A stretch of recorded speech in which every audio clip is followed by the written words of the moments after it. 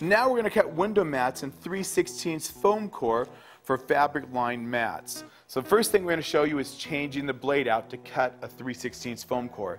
These 3/16 foam cores, when you cover them with fabric mats, are a real popular thing now. They have great depth and dimension to your framing. So first thing we're going to do, we're going to unloosen the blade, take out our traditional regular mat blade, and now we're going to add in the traditional utility blade, the angled traditional utility blade. We're going to add that in. And what I've done is I've raised up my bar, put my slip mat in, and I have my foam core in so I can measure the exact depth of the blade. I'm going to push the blade down, and I have to push the blade in just till it goes into my slip mat. I have to slide it in enough to go into the slip mat. Slide it in a little bit more forward.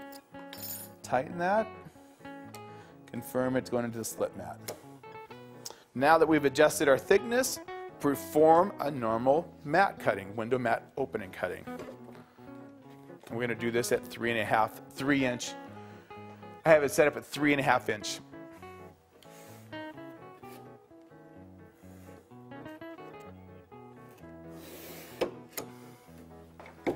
Do your traditional 4 cuts.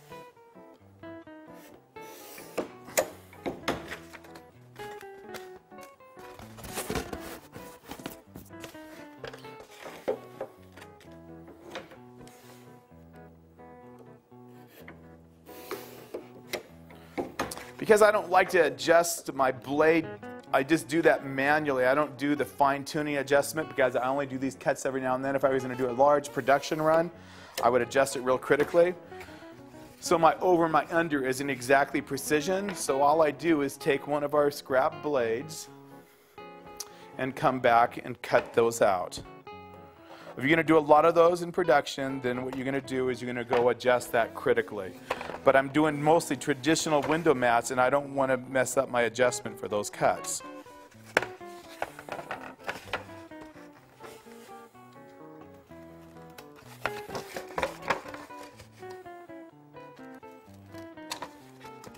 Okay, here's our 3/16 inch foam core ready for a fabric wrap.